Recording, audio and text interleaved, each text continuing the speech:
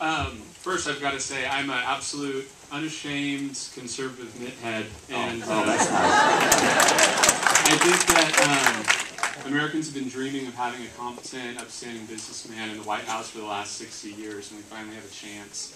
And if we miss it, I worry about the future of the country for my little girl Penny here. But I was wondering if you could maybe speak to an experience, maybe in your service with your church, or in the private sector, or as a governor, an event or experience that really kind of changed your perspective or your worldview, or kind of fundamentally changed the way you view the situation. Well, I'll tell you one that it's not one that you all have, but you've seen these Mormon missionaries that drive around on their bicycles with the little tags on their shirt. You know, I grew up in a home with a great deal of affluence. My parents had done very well. My dad had grown up poor. He wanted us to work hard, but as an American, I had everything I needed.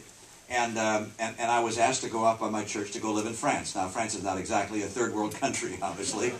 But when we go there, we live on our own savings, and they had a limit. We were able to receive, I think it was $110 a month from our savings. Now, that would be the equivalent today, because this was back in the late 1960s. That would be equivalent to maybe $500 or $600 a month in today's dollars. And with that, we had to buy our clothing, our food, our rent, virtually everything we had. Our transportation all came out of about $500 or $600 a month. So you know you're not living high on the hog at that kind of level. And so I lived with people in France who lived very modestly. A number of the apartments I lived in when I was there didn't have toilets. We had instead the little pads on the ground. Okay, you know how that works, all right? There was a chain behind you with kind of a bucket affair. I had not experienced one of those in the United States. Most of the apartments I lived in had no refrigerators. I don't actually recall any of them having a refrigerator. That we shopped before every meal. Most of the apartments I lived in had no shower or bathtub. In some cases, there were buildings that had showers. You'd go in, you'd pay a couple of francs, and you could get a shower. We do that once a week. Or if we were lucky, we actually bought a hose and stuck it on the sink, and we'd hold there with the hose and the big bucket, big tub underneath us. We'd put in the kitchen and wash ourselves that way. And so I lived in a way that the people of lower middle income in France lived, and I said to myself, wow, I sure am lucky to be born in the United States of America. And I began to appreciate the freedoms and the gifts that come by virtue of having been in this country. I said to myself, gosh, going to school is kind of important. And getting as much education as I can and doing as well as I can is important. That changed my perspective.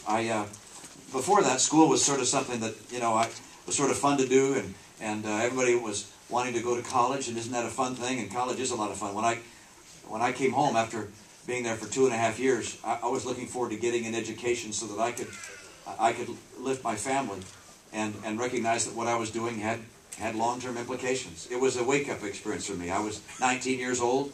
I came back. I was 21 and a half or so, and on the car ride home from the airport, when I arrived at the airport, my family was there. My mom and dad, my sister, a few other people I can't remember, but my girlfriend was also there. and she was there to welcome me home. And we got in the very back row of the car and drove home. And on the ride back, I turned to her and I said, I just feel the same about you as I did 2.5 years ago when I left. She said, I feel the same about you. I said, do we want to get married? She said, yeah. So when we got home, we told our parents we were going to get married in a couple of weeks. They weren't wild about that idea. They held it off for 3 months, but we did get married. And I became much more serious about my life, about education, about the person I would settle with, about raising a family. It matured me in great ways.